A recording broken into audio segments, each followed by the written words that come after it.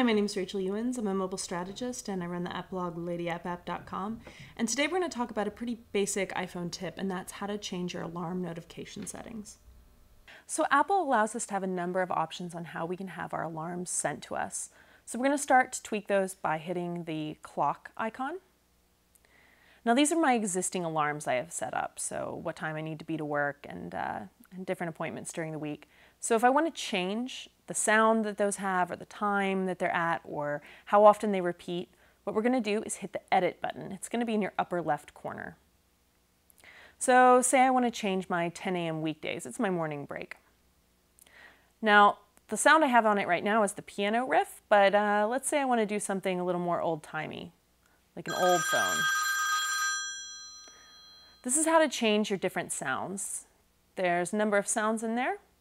Everything from a barking dog to a duck. Right now I think I'm going to stick with the old phone sound. Now other options in here include snooze, so if you are one of those people that's prone to hitting the snooze button, you can actually turn it off as an option altogether. You can change the label on it, so say I no longer want it to be for my morning break, I want it to be break time.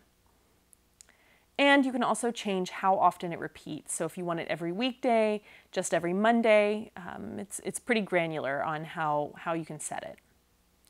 We're going to hit save in the upper right, and you've changed your alarm notification settings. My name is Rachel Youens, and this has been how to change your alarm notification settings on your iPhone.